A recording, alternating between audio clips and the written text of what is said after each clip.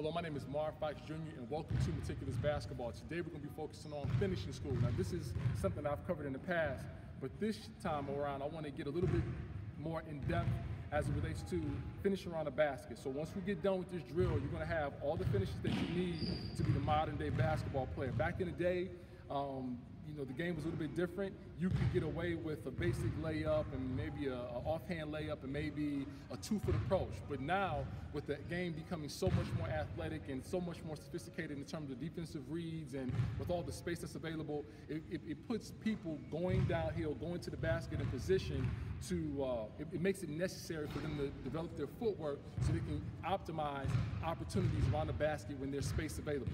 So now, we want to focus in on primarily the 2-foot approach. We're going to go in 1, 2. All right, we're going to be working on that approach primarily. But we will focus in on some two-foot approach, right? So let's bring it in. By the way, I got my son filming, so if he does something screwy, don't blame him. Don't blame me, blame him. All right, so a couple things. When you're on a drive, and you pick up that basketball, you get 2 steps. Back in the day when I was coming up, they used to always say a step and a half. And I think that step and a half was the step and dribble, and then you got one more, and that was your approach to the basket. Well, now they allow you to pick up the ball, and then you go 1, 2 to finish. So because those are the rules, we want to take full advantage of the way that the referees call today's game, and not just on the NBA, but also on the college level and also on the grade school level. If you pound that basketball, you get 2 steps to figure it out, all right? Here's another thing. I want to provide content that helps everyone out. As I look at a lot of trainers on social media, a lot of those trainers offer what I call green light drills. If you got the green light, you can do this drill, right? So now we see guys teaching kids how to do this James Harden step back, and I've done it too, right? But I realized the only people who are getting the opportunity to shoot those shots are the guys with the green light, or the girls with the green light, or the ball players with the green light. If you don't have a green light for your basketball team, you probably can't shoot whatever shots you want, all right? So what I mean by that is, if guys are teaching you all of these step back moves, the question is, are you able to do that in the game? Does your coach allow you to do that in the game? If your coach doesn't allow you to do step back moves and 3 and 4 dribble moves in the game, then you may not want to pay too much attention to that content. You want to find the content that enables you to be a role player, enable you to be an efficient player off of 1 to 3 dribbles, maybe even operating without the ball and learning how to cut, screen, and do all those other things. Because even if coaches are running your play, you can still be highly effective and make yourself a player out there for your team. So we want to focus in. I'll focus on finishing school. We are going to start with some basic concepts and move on to some more sophisticated concepts. But at the end of the day, you don't have to be a green light player in order to do what we're going to work on. What we're going to focus on is, well, we're going to start with some basic fundamental layups, or finishing school fundamental layups. So for a basic rule, if I want to finish with my right hand, I want to start my approach to the basket with my right foot. So if I want to finish right hand, I want to start my approach with my right foot. So even when you're attacking and you pick up the basketball, that first step is going to be a big indicator of which hand you would finish with if it were a fundamental layup. But you might jump off that right foot and finish with the opposite hand. But let's just keep it simple for right now. Right hand, right foot. Right hand, right foot, right hand, left hand. Over here, same thing. Left foot, left hand.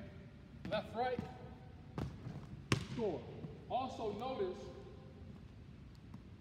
I'm keeping the basketball above my shoulder. So when the little guys, or when the guys want to reach in, hopefully they hit my body and I can continue finishing. So I'm here, 1, 2, and I'm scoring. Same thing. Even if I add the dribble, and we talked about when you pound the ball, you pick it up, that's when everything starts. So if I pound the ball, 1, 2, for my score. So that's the first layer of our fundamental layups. The second layer is going to be the inside finish. So now, I'm cutting this defender off. I'm going left foot, step, for a left-hand finish. I want to cut this defender off and use my inside hand to finish the bucket. Cut him off, score. Might have to be a finger roll or overhead finish, or depending on how big you are or how skilled you are. Same thing, I want to keep the ball protected from this defender. Cut him off, score. Go again. This time I use that dribble, right? I'm going to use the dribble, and so the defender is on this side. So when I dribble, I want to dribble with my right hand, cut him off with my left foot. Left, right. Same thing on the other side. Cut him off, finish. When I'm training in my sessions, I like to continue with that footwork and then work on the opposite hand finish. So now we'll go left foot, cut him off, jumping up. I was going to score with this hand, but they jumped, they stayed in the play. Now they're still on my body. So now what I'll do is I'll put the ball to my opposite hand and work on an off-balance layup.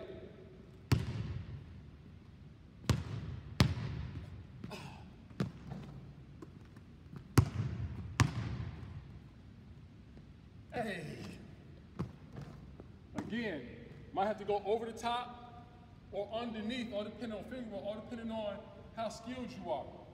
Show you again. Cut him off. Finish with the opposite hand. One more time. Cut him off. Finish. So now, I got 3 finishes in, right? I got 3 finishes in. I got my conventional right hand layup. I got an inside layup. And I've already worked on an off-balance layup where I'm jumping off the wrong foot so I can score. Because you never know. Sometimes you got to get up there and you got to figure it out. Let's now work on that 2-foot finish. What I want to do with this 2-foot finish is I want to, again, cut my defender off with a huge step, inside step. I'm jumping off of that foot, landing on 2 for my finish. Let's look at it. No dribble at first. Step, land on 2 flush, bucket.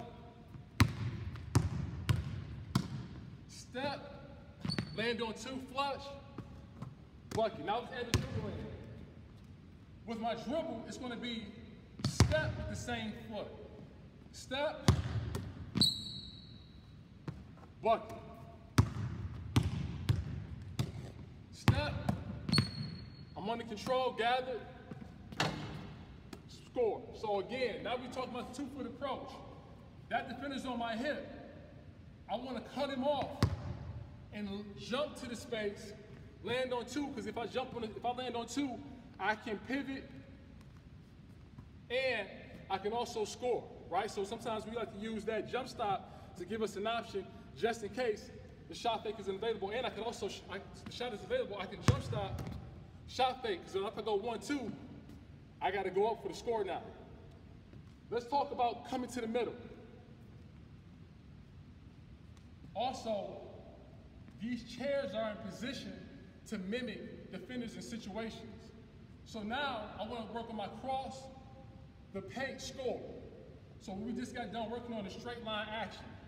What happens when the opportunity starts from the right side of the floor and becomes available on the left side of the floor? Well, now I got to work on my cross-court footwork, right? Or cross the paint footwork. So we keep it simple. Left hand layup. Left, right, split the D, keep the ball high, score. Let's look at it. 1, 2. And you see, now you notice I'm using more of a hook finish because I can't use the normal finishes when I'm in a straight line. So now I got to be able to score in a variety of ways and change up my shooting pocket. Same thing. Right, left. See it again. Right, left, right. Coming right back. Hey. Trying not to bring that basketball down. So now there's a few pickups. There's a few pickups we can use. When I was thinking about this video, I think I counted 4 of them. There is obviously the pound dribble to shoulder, pickup number 1. I can pound dribble, get low, pickup number 2. I can over dribble, pick up. So I can over dribble, pick up, and score. And I think I'm missing one more. Oh, I can cover up. I can Derrick Rose, halfback cover up. I can go to score. So let's work on all four, show them in drill setting, and talk about the advantages and disadvantages. We've already talked about the pickup, but we'll do it anyway off the bounce.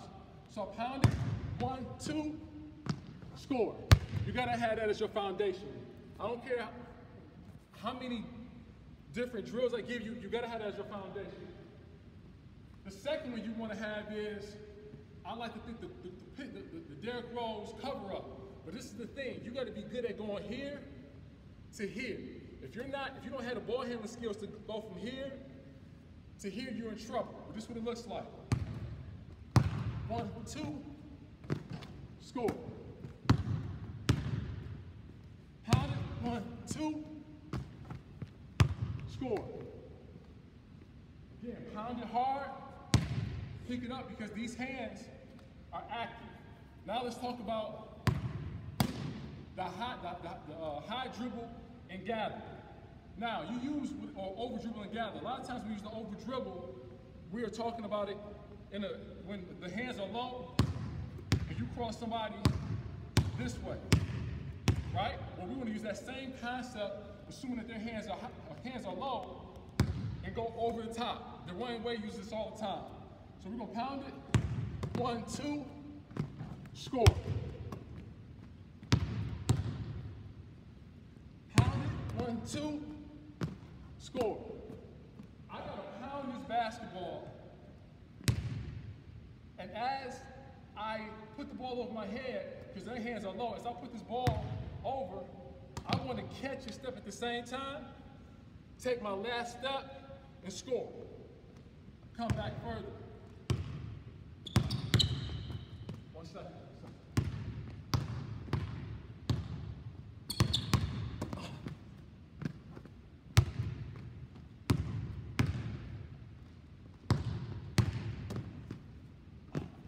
Let's do it one more time with the left.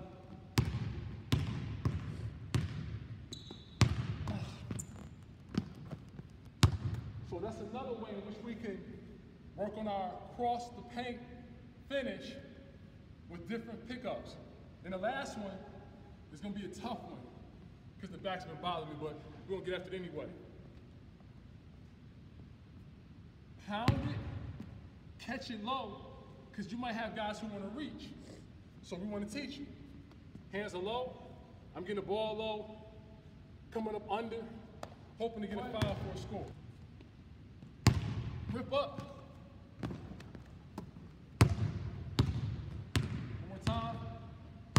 Rip up. Bad footwork. Last one. Rip up. Score. Almost done. So now that I went to the basket this way, there might be times when I go over crossover, and now I step this way because I'm cutting them off. Now I got to be able to score with my back to the basket. Let's look at it. This time I'm going to pound it, step with my inside foot, and I'm going to finish basically with my back to the basket. Let's look at it.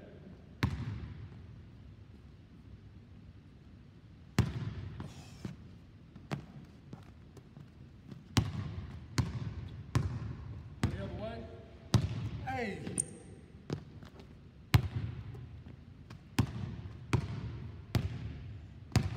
Hey.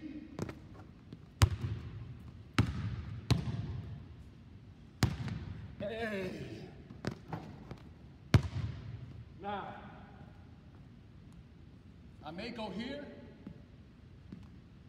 The defender might be right there. They might take this away. So now, I gotta have that available. Here we go. Hey. Just a quick little switch of the hands. And now, I got something available. One more time. Pound it. Last but not least, I call this the Kyrie series. Kyrie series. We're gonna switch the hands. You might be saying, well, Marv, you just told me you were talking about fundamental drills that everybody can take advantage of. This seems like a green light type of concept. This seems like something, if you're talking about Kyrie's got the green light, elite player, genius. Can my role players do this? They may need to. They may need to. A kid has a better chance of switching hands, going to the paint. That may happen more times. It may be more necessary to learn than step back threes and 4 or 5 dribble combinations.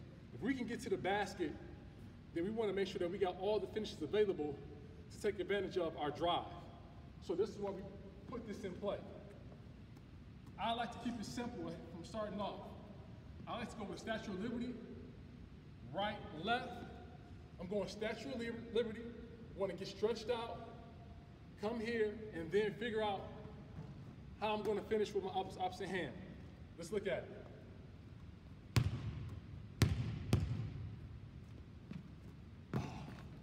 Oh, finally missed one. Go again. Missed 2. Let's go left to right. Short, finish it. Short, finish it. The reason why this is important is because I might go up, and next thing I know, here's the leaper coming. Well, I gotta come up with something. I can't just let them bat it. I can't go up in the air and then in the air hit a guy. But what I can do is go up, switch hands, shield, and score. Let's look at it again. Short, finish.